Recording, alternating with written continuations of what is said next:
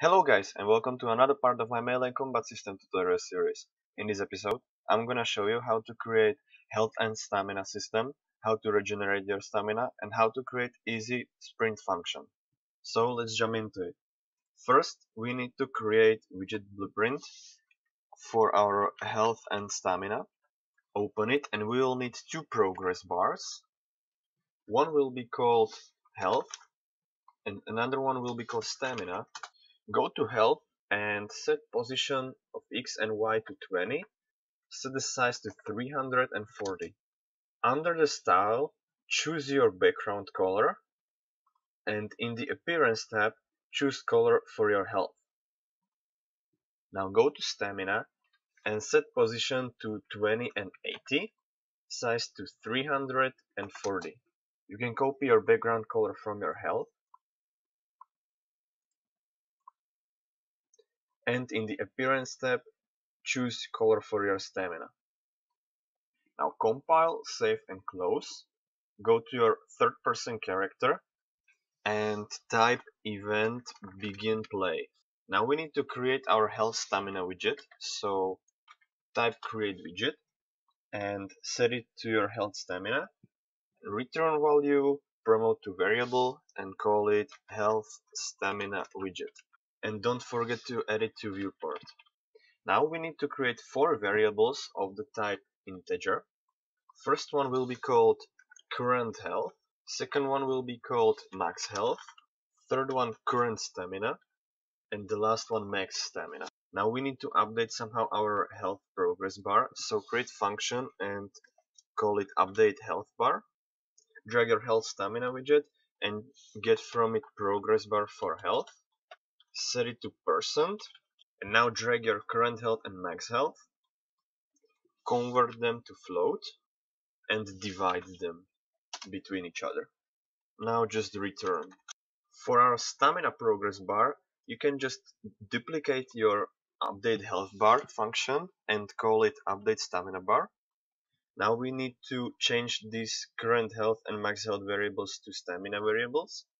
And from your widget, you need to get stamina progress bar.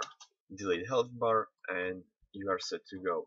Now go to your event graph and drag both of these new functions that we created and set them in event begin play. Now let's set value for our variables. I will choose for my current health 100 and max health will be 150. For current stamina will be 200 and 200. Now if we play, you can see that our health bar and stamina bar are updated. Now we will create regenerate stamina function. For this, we need to first see if our current stamina is equal or more to our max stamina. If it's not, we need to set current stamina to our current stamina and another variable that we will create right now called stamina regenerate value. The value will be 2 and we need to update the stamina bar and return. For our true path, we need to pause timer by function name. Object will be self and function name will be regenerate stamina. After that, you need to set current stamina to our max stamina. This is just for fixing a bug that sometimes you might have not 200 but 201 stamina, and if it bothers you, you should set this up. Now let's go to the event graph and let's create sprint event. I'm gonna call it with left shift, and upon pressed, I want to check if my character is moving. You can check it pretty easily. Just type get velocity. From velocity you want to get vector length, and from vector length you want to check if it's not equal to 0. If it's not, your character is moving. If your character is moving, we want to check if our character has at least 1 stamina and if he's not drawing or sheathing his weapon. So get playing animation and type not.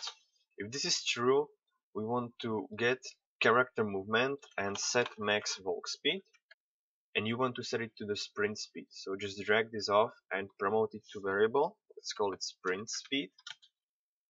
I'm gonna set my sprint speed to 700 And if we release shift button, we want to get character movement and set max walk speed to our normal speed. So just promote it to variable and call it normal speed. And our normal speed is 600, so let's tab it to the normal speed and hook everything. Now if we play and I hit shift, my character is moving faster than he was before, and if I release it, he's moving slower. To really see the difference, I'm gonna set my sprint speed to 1000.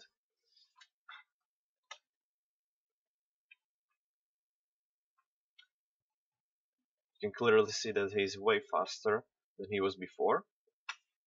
And now we need to create another function that will be called sprint stamina decrease.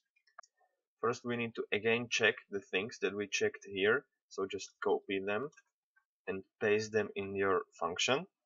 And if this is true, you want to get your current stamina and decrease it by 2 and set it to your current stamina. And of course you want to update your stamina bar, and now we can return. And if it's false, you want to pause timer by function name. The function name will be sprint stamina decrease, and the object will be ourselves. After this, you want to get your character movement and set max walk speed to your normal speed and return.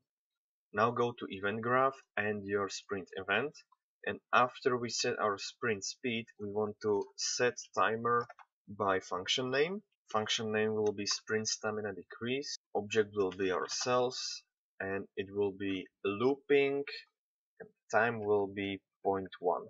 And if we release shift, we want to pause timer by function name. Again, object will be ourselves, and function name will be sprint stamina decrease. Now if we play and I hit shift, you can see my stamina is decreasing, and if I release it, it's not. It is still not regenerating yet, so we will need to set that. Now go to the event graph and let's create another custom event, and let's call it stop/start regenerating stamina. This will be quite simple. You need to just pause timer by function name. Function name will be regenerate stamina.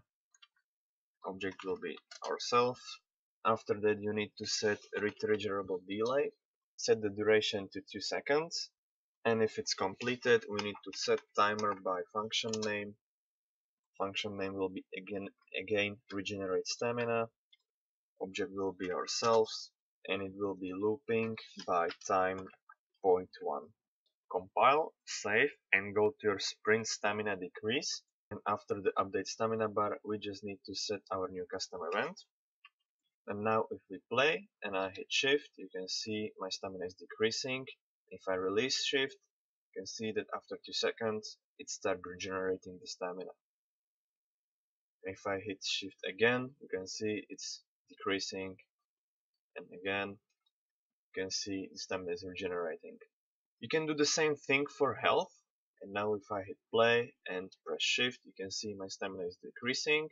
If I release it, you can see that after 2 seconds it starts regenerating itself, and if I press it again, you can see it's decreasing again. You can do the same thing for health, but I don't want my health to be regenerated, so I'm gonna leave it like this. Thanks for watching, hope you learned something new, and bye.